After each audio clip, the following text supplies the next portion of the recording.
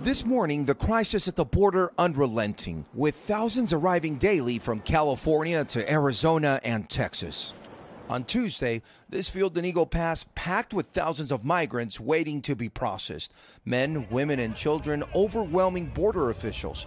On Monday, Customs and Border Protection seeing a new record number of daily crossings, apprehending over 12,000 migrants at the southern border, with more than 26,000 already in custody, pushing processing centers to their limit. In Arizona, the overwhelmed port of entry in Lukeville still closed, while in Texas, international rail operations halted in El Paso and Eagle Pass, leaving shipments ranging from consumer goods to food and beverages stuck at the border. But the problem is far more than just numbers. It's also a national security crisis. This week, Texas Governor Greg Abbott signing a controversial new law allowing state and local authorities to arrest undocumented immigrants and even deport them. So we anticipate with SB 4 that cracks down on illegal entry, that should reduce the number of people coming across the border.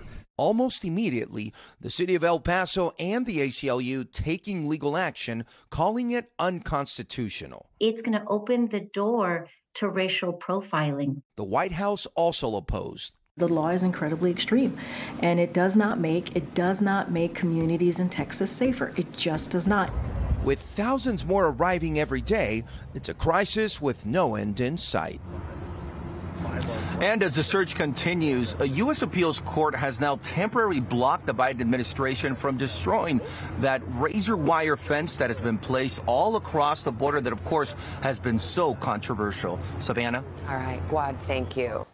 Hey, thanks for watching. Don't miss the Today Show every weekday at 11 a.m. Eastern, 8 Pacific on our streaming channel, Today All Day.